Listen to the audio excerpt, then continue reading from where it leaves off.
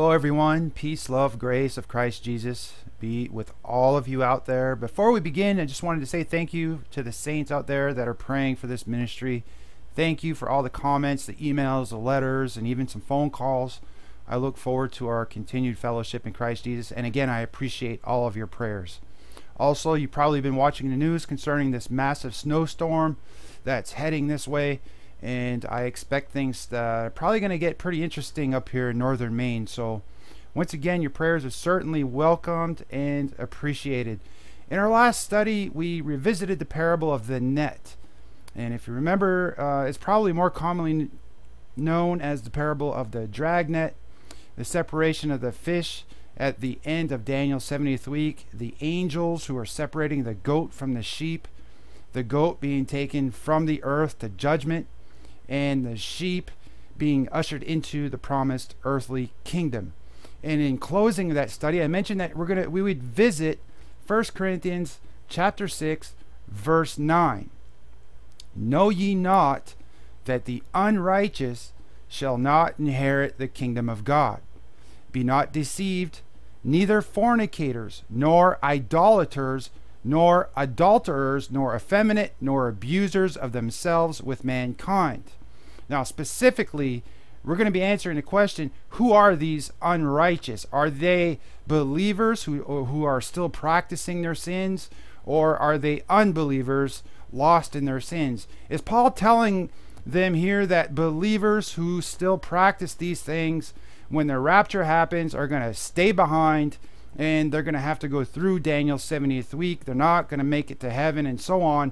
Is this proof that salvation is actually a works-based salvation? Is Paul telling us here in this verse that our works determine if we go to heaven or hell, or if we're going to get caught up in the harpazo, or if we're going to end up staying here for Daniel's 70th week? Now, just like all of our studies, we need to ask the questions of who, what, where, when, how, and why. It's all part of rightly dividing God's word. Now, Paul is writing this to the believers at Corinth, okay? And we need to understand who these Corinthians are to understand the context that we're going to be dealing with in this study.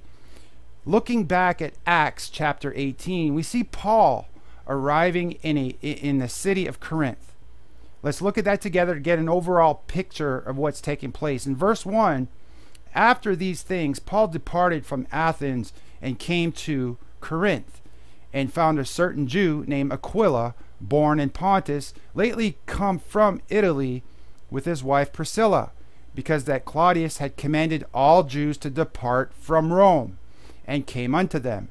And because he was of the same craft, he abode with them and wrought, for by their occupation they were tent makers. And he reasoned in the synagogue every Sabbath, and persuaded the Jews and the Greeks. And when Silas and Timotheus were come from Macedonia, Paul was pressed in the Spirit, and testified to the Jews that Jesus was Christ. And when they opposed themselves and blasphemed, he shook his raiment, and said unto them, Your blood be upon your own heads, I am clean. From henceforth I will go unto the Gentiles. In verse 7, and he departed thence, and entered into a certain man's house named Justus, one that worshipped God, whose house joined hard to the synagogue. And Crispus, the chief ruler of the synagogue, believed on the Lord with all his house. And many of the Corinthians hearing believed, and were baptized. Then spake the Lord to Paul in the night by a vision, Be not afraid, but speak, and hold not thy peace. For I am with thee, and no man shall set on thee to hurt thee, for I have much people in this city. And he continued there for a year and 6 months, teaching the word of God among them. And when Gallio was the deputy of Achaia, the Jews made insurrection with one accord against Paul, and brought him to the judgment seat, saying, This fellow persuadeth men to worship God contrary to the law. And when Paul was now about to open his mouth, Gallio said unto the Jews, If it were a matter of wrong or wicked lewdness, O ye Jews, reason would that I should bear with you. But if it be a question of words and names and of your law, Look ye to it, for I will be no judge of such matters. And he drave them from the judgment seat. Then all the Greeks took Sosthenes, the chief ruler of the synagogue, and beat him before the judgment seat. And Gallio cared for none of those things. And Paul, after this tarried there yet a good while, and then took his leave of the brethren, and sailed thence into Syria, and with him Priscilla and Aquila, having shorn his head in Cenchrea, for he had a vow. And he came to Ephesus, and left them there, but he himself entered into the synagogue, and reasoned with the Jews. It's when Paul is in Ephesus that he writes this letter back to the Corinthian church. Paul is hearing and he's reading about all kinds of horrible things that are taken back in the city of Corinth. And this letter that Paul's writing is not a very friendly letter. It's actually a letter of, it's not a letter of commendation. It's more of a letter of counseling. Now, for those of you who've ever been in the military, you know letters of counseling are not something that you look forward to getting in most situations.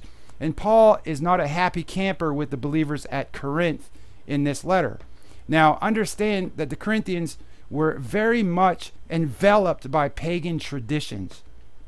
The majority of the population were Romans, Greeks, Gentiles, heathens, and they had an influx of Jews from the persecution at Rome. And these Jews were thrown out of Rome, and some of them moved into the city of Corinth. That's where we get the mixture of laws and the Gentiles being together, and it caused all kinds of confusion.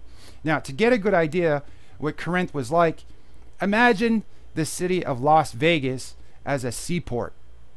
If you took the city of Las Vegas and you moved it just south of New York City, you'd have the city of Corinth. The city of Corinth was known for its worshiping of every false god that you can imagine. Gods like Aphrodite, Hercules, the Queen of Heaven, Zeus, and Apollo, and that's just a few of the ones that they were worshiping, these little gods, the little G gods, and idolatry was rampant, and it was going on all over that city of Corinth. Also, the city of Corinth was filled with all kinds of sinful professions. For example, prostitution was rampant. The prostitution business was huge, and much of their business came from the traveling sailors that entered this port city. It was a city of commerce, and when there's money, when there's lots of money, there's usually lots of debauchery.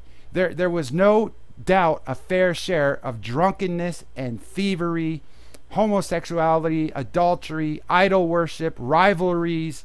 You know, this place was the devil's playground, okay? So Paul travels to Corinth to, first of all, plead with his brethren, the Jews, okay? Remember, they got thrown out of Rome and they ended up in the city of Corinth. But you have to understand, they were still under bondage, the yoke of Mosaic laws. The Jews in Corinth were still very much active in temple worship, and for the most part, they rejected Jesus as their Messiah. They denied him. So Paul's main objective here was to convince the unbelieving Jews that Jesus was in fact the Messiah prophesied in their scriptures. Okay, that's what he would do in the synagogue. He'd spend week after week after week in the synagogues going back through the scriptures, the Old Testament scriptures that they had, proving to them that the Messiah spoken of in the Old Testament was actually in truth this Jesus that they crucified on the cross. That came first. First, Paul had to prove to them who Jesus was. Then after they believed in Jesus, that he was the Messiah, then Paul preached the gospel, crucifixion, burial, and resurrection. So Paul did lay the foundation of the gospel of grace, while he was there at the port city of Corinth. But when Paul left, the Corinthians, being babes in Christ Jesus, being immature in the spirit, put the gospel aside to fulfill the lust of their flesh. And we see another example of believers leaving the gospel for something else in Galatians, a different example. In Corinth, we see that the problem was the flesh. In Galatians, we see that the problem is the law. The Galatians were putting the gospel aside for the law, for religion. They preferred to follow the laws instead of believing solely on salvation by grace alone, the mystery that was revealed to Paul. Okay, so continuing on. So Paul gets wind that the foundation that he laid in Corinth was polluted with all this debauchery. And it was causing all kinds of problems. The Corinthians were clinging to their flesh versus clinging to the gospel truth. And it was running rampant within the body of Christ. And this angers Paul to no end. And here's the letter that he writes to address all these problems. In the first 2 verses, we see who's speaking here. It's Paul, and who's being addressed. Look at 1 Corinthians 6 verse, or 1 Corinthians 1. Paul, called to be an apostle of Jesus Christ through the will of God, and Sosthenes our brother, unto the church of God which is at Corinth, to them that are sanctified in Christ Jesus, called to be saints. That tells us right there who's Paul. Paul is addressing believers. These are saved members in the body of Christ. Continuing on, called to be saints, with all that in every place call upon the name of Jesus Christ our Lord, both theirs and ours. Grace be unto you and peace from God our Father and from the Lord Jesus Christ. Now, reading on from chapter 1 through chapter 5, I'm going to give you a very, very basic overview, just to spare some time in this study so we don't have to, we can move on here.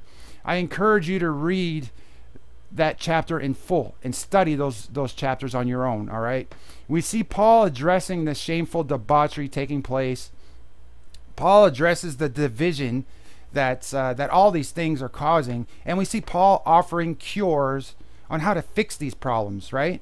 And Paul gets really specific with all the problems that they're having, and then he gets again very specific on how to handle these problems, from fornication to lawsuits and so on and so on.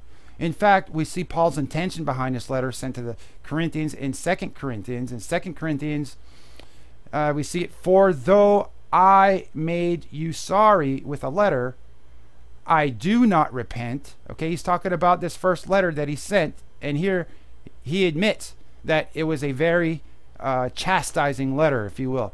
Though I did not repent, for I perceive that the same epistle hath made you sorry, though it were but for a season. Now I rejoice, not that ye were made sorry, but that ye sorrow to repentance.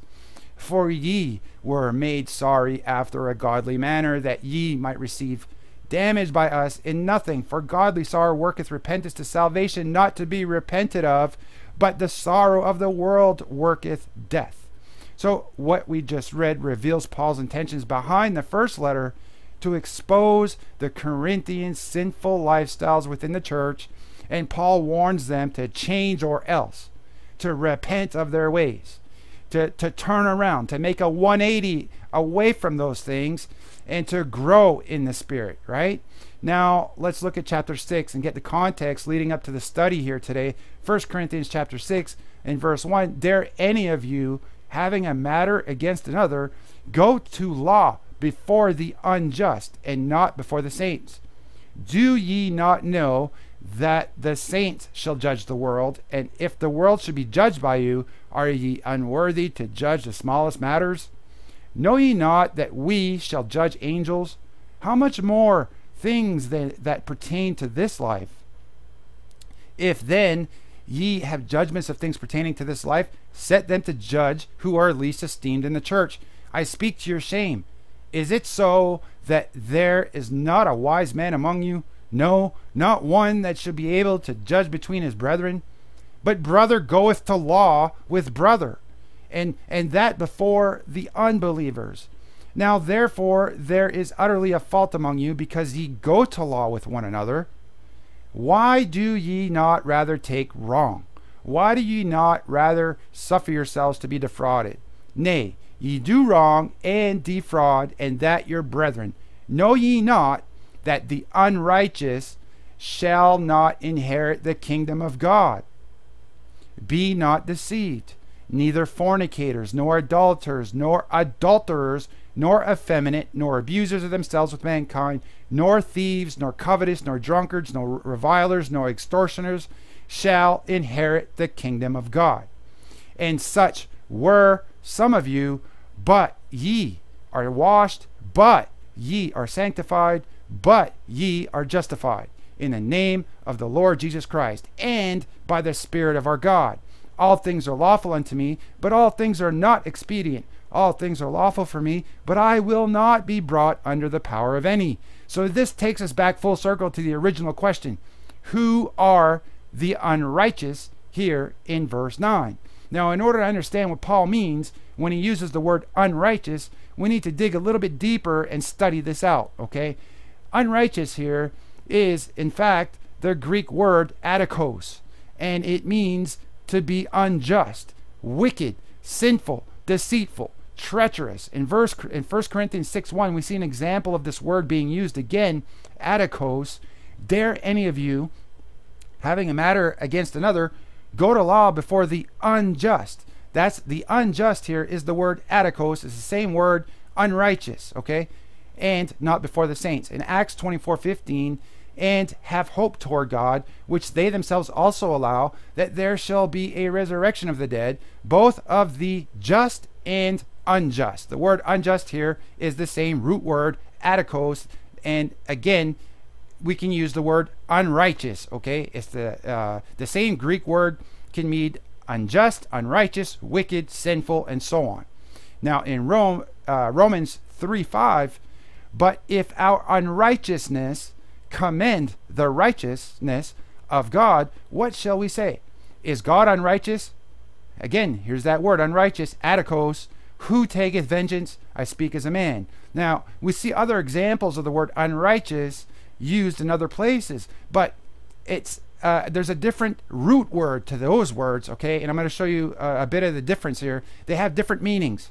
That's why we need to study to show ourselves approved. We need to study these things out, right? 2 Corinthians 6:14, but ye not unequally, be ye not unequally yoked together with unbelievers, for what fellowship hath righteousness with unrighteousness? And what communion hath light with darkness? And what concord hath Christ with Belial? Or what part hath he that believeth with an infidel? And what agreement hath the temple of God with idols? For ye are the temple of the living God, as God hath said, I will dwell in them and walk in them, and I will be their God, and they shall be my people. Wherefore, come out from among them, and be ye separate, saith the Lord, and touch not the unclean thing, and I will receive you, and I will be a father unto you, and ye shall be my sons and daughters, saith the Lord Almighty. Now in verse 14, we see that word, unrighteousness. But the root word of this situation of unrighteous here is a different word. It is anomia. It is not adikos. In this situation is anomia, and it means something different. It's a feminine noun, which it refers to the law, okay? To be illegal, illegality, violations of the law, or wickedness, iniquity, transgressions of the law, unrighteousness, okay? So we see two different words, adikos, anomia. Well, Paul is using the word adikos in our study today in 1 Corinthians 6:9. Now, if you look at 1 John 3:4, we see this different word, unrighteousness. If you recall, it's anomia, and we're going to see examples of that being used here, and it refers to being unlawful, okay? It has to do with the law, transgression against the laws. Whosoever committeth sin transgresseth, and we see this word here, transgresseth, is another word used alongside unrighteousness, and the Greek root word of that here in G458 is the word anomia, also the law, okay? For sin is the transgression of the law. In Hebrews 10:17, and their sins and iniquities here is the same root word going back to anomia, will I remember no more. So as I said earlier, the Corinthians had problems with the flesh, right? And the Galatians had problems with the law, placing themselves back under bondage, trying to work for their salvation. Now, in the book of Galatians, look at what Paul says here in Galatians 5:21. And look at the similarities to our verse that we're studying. Envyings, murders, drunkenness, revelings, and such like, of the which I tell you before, as I have also told you in time past, that they which do such things shall not inherit the kingdom of God. Very, very similar to the verse we're studying today. Notice this word do, okay? In Galatians 5:21, 1 Corinthians 6, 9, and 10, Paul lists out various sinful lifestyles that will not inherit the kingdom of God. We need to look at this word do here, right, in Galatians, because it's very significant to the context of what Paul is saying back in 1 Corinthians 6. This word do refers in Galatians 5:21, the word do translates to present tense, continual practicing, currently enveloped, to practice, consumed with an activity, current participation, an active situation, current obsession, obsessive actions, compulsive activity.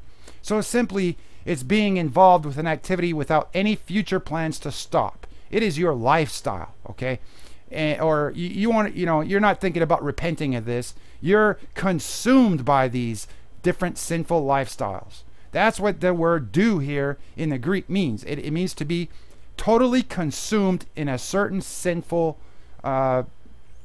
obsessive type of activity that you have no plans whatsoever to ever leave in the future unless our Lord God changes that for you, okay? Something that does not affect, it doesn't affect your conscience in either direction. Now, in Galatians 5:21, that word do again is, we look at it, exercise, practice, to be busy with, to carry on, to undertake, to do, to accomplish, to perform, to commit, perpetrate, and so on. It's a primary verb, and it means to practice, perform repeatedly, habitually, all right? So by implication, it's to execute, it is to accomplish, and so on and so on and so on. Now in Romans 1:32, we see the use of this Greek word here, okay? Who, knowing the judgment of God, that they which commit is the same thing as the word do here, okay? Such things are worthy of death.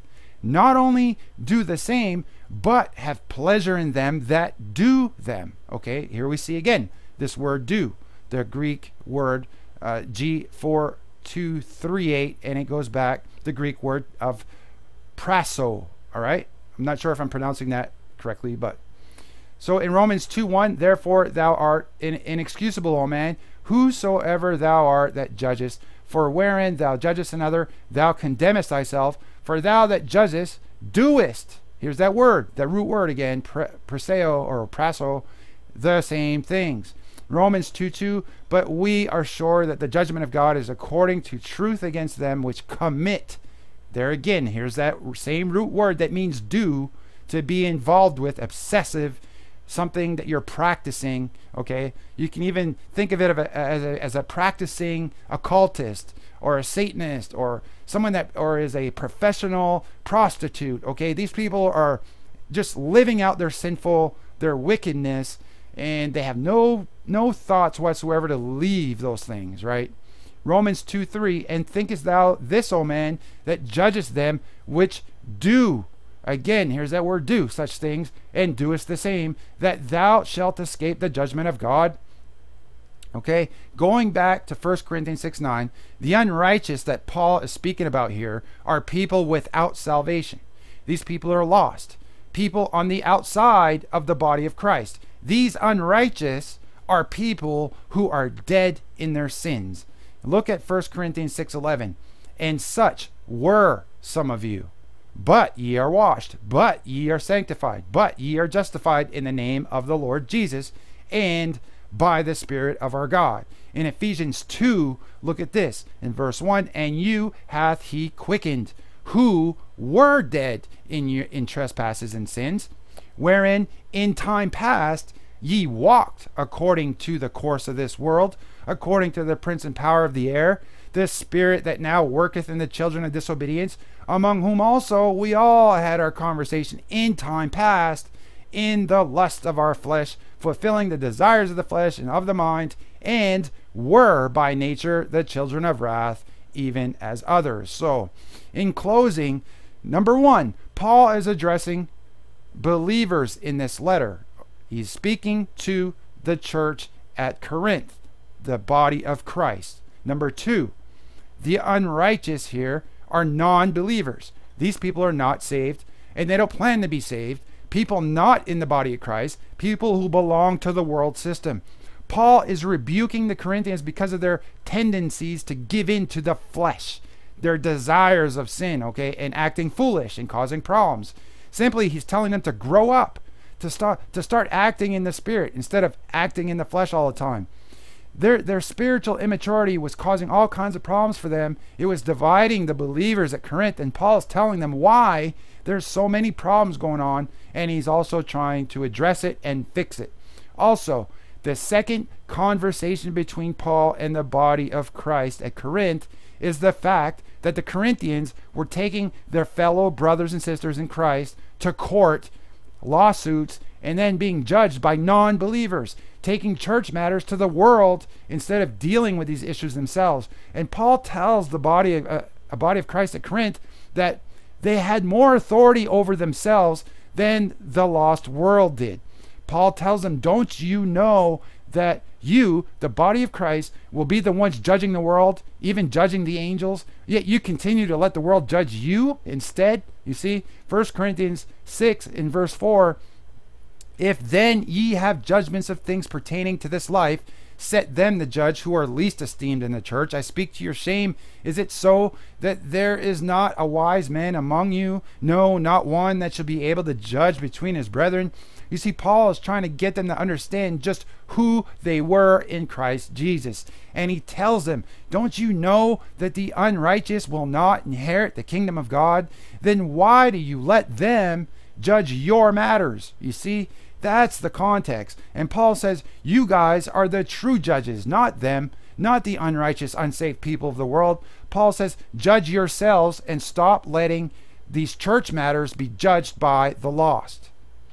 Because the Corinthians were living in the flesh, they were looking to the flesh to solve their problems, even in legal matters and lawsuits and so on.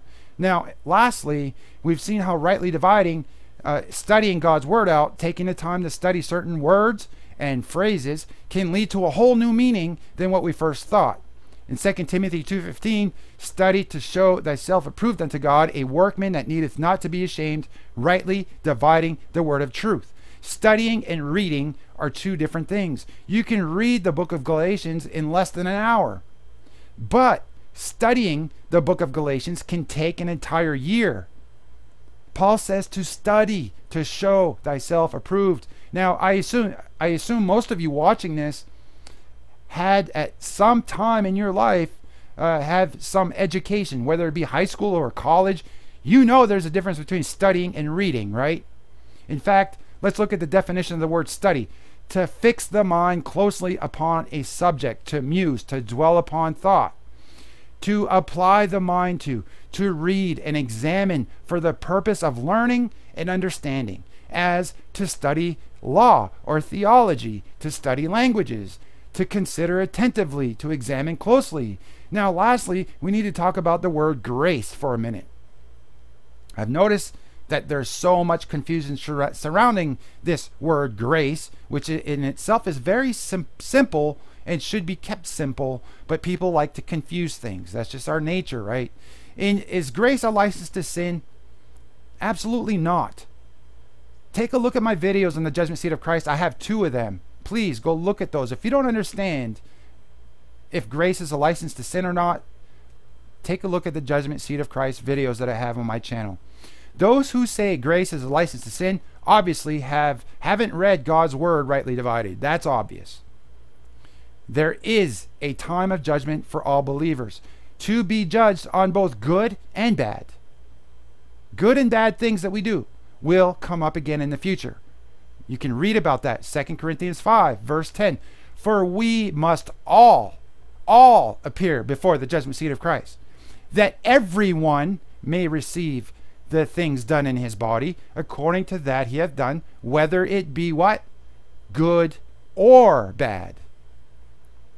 1 Corinthians 3 in verse 12 through 15. Now if any man build upon this foundation gold, silver, precious stones, wood, hay, stubble, every man's work shall be made manifest, For the day shall declare it, because it shall be revealed by fire, and the fire shall try every man's work of what sort it is.